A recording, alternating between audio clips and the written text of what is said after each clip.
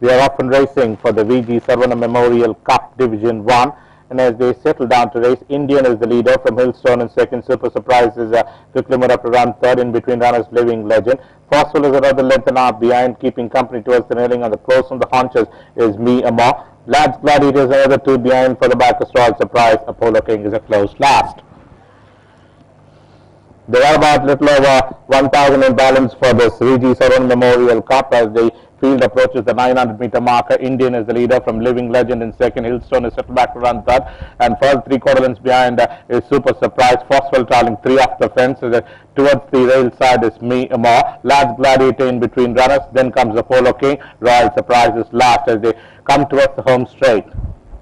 On top of the home straight, they got about a little over 500 to travel on this VG Sarvana Memorial Cup. Indian is the leader. Living Legend. Hillstone waiting to take the run in between runners. Super Surprise. Fast will be introduced about 4 wide. Me Amor comes to next. Then comes Royal Surprise. Lads Gladiator and running last of the stage as they come towards the final 400-meter marker. Inside the final 400 meters, Super Surprise, Living Legend, Hillstone.